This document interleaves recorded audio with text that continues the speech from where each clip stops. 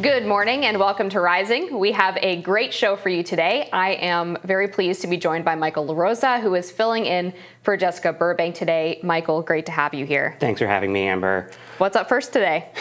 So we have former Trump Economic Advisor Peter Navarro, who was found guilty Thursday of contempt of Congress following a jury deliberation that lasted nearly 5 hours. Navarro faced 2 counts of contempt of Congress for refusing to cooperate with a subpoena served by the House committee investigating the events of January 6. The first charge pertained to his failure to produce documents, and the second was for failing to appear for a deposition.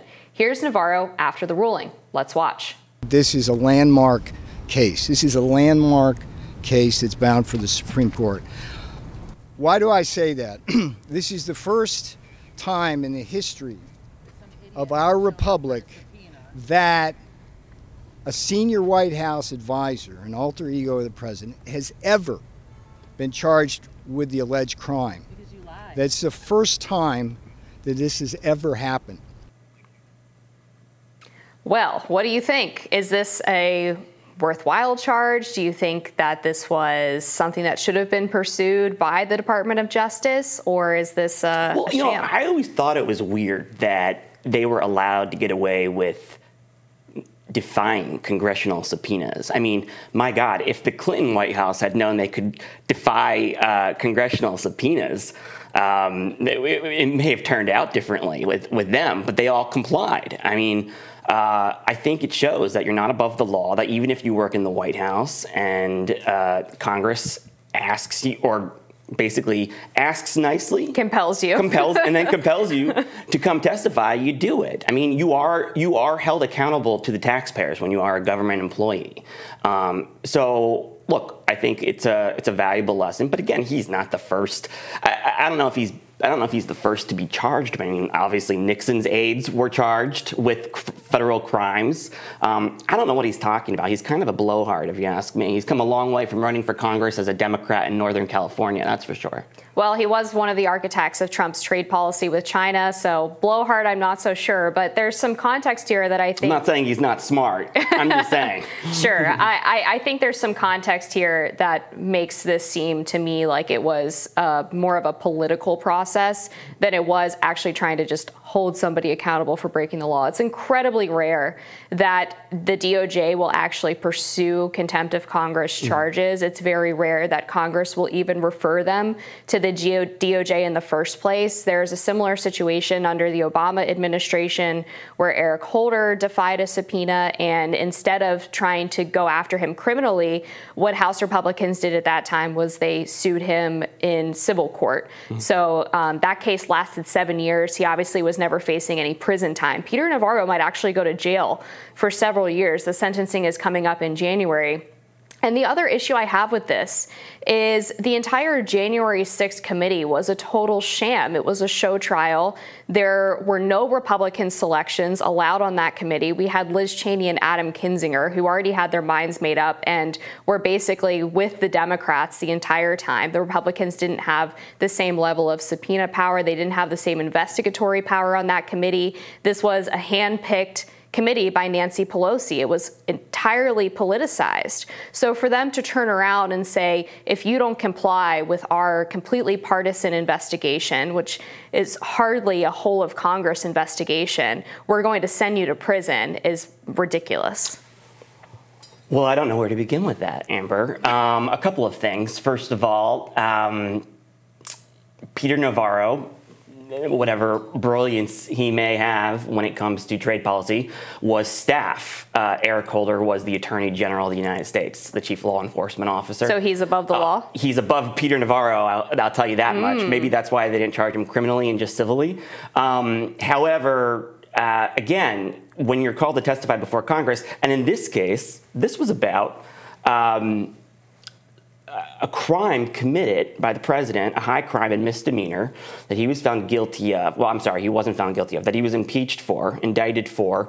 To the point about the January 6th committee, I don't know how you can call it a sham. I mean, I think President Trump was even quite annoyed with the strategy that Republicans deployed, which was to not provide any. They were certainly welcomed. Nancy Pelosi did not deny Republicans the chance to be on that committee. I think it was supposed to be evenly distributed. Right, but she said that she had veto power on every person the Republican chose. Well, she's the speaker. She certainly does have veto power. But when you select members who don't believe that the crime occurred in the first place, then there's a problem. So you have to select members who are going to join the committee who agree with the intent of the committee, and that was to investigate a crime. And the members he chose just did not. But the members that he chose wanted to investigate portions of what happened on January 6th. They wanted to investigate the failure of security, the fact that Nancy Pelosi herself rejected having additional support from the National Guard or the D.C. police on that day. They wanted to investigate the entire response. She doesn't control the D.C. police or the federalizing the National Guard, and I believe it was up to the Secretary of Defense. And you could see the video of her begging the Secretary of Defense on the day, but not prior to. Yes, prior to she rejected. I don't know requests. If anybody in the world could have predicted what the FBI did. Insurrection. The FBI did. They had actionable intel that there was going to be potential violence happening on that day. That came out in the course of the Republican investigation that was outside of the January 6th committee. And the Republican investigation? They had documents that came out that found that the FBI did in fact have actionable intel that they believed that there could be violence on that day. Well, of course, and Trump was aware of it too. And that's why he requested the National Guard to come in. So why did Nancy Pelosi not want the National Guard there? I don't know if that she didn't want the National Guard there. All I know is when she asked for it, it was like pulling teeth to get them there, and it was after people had been killed. Who got killed on January 6th? I believe the woman in the Capitol. Right, that was And the man who died from a heart attack after being pounded with a That's not true. After being pounded with a flagpole. And I believe there was a suicide as a result of it. There were police officers who passed away after January 6th. No police officers died on that day. No, there was one that died on that day. That's not true. I forget his name, but he was honored at the Capitol. It's not true. He didn't die on that day. He didn't die as a result of that day. The only person Officer Sisnick had a stroke 2 days later. Right.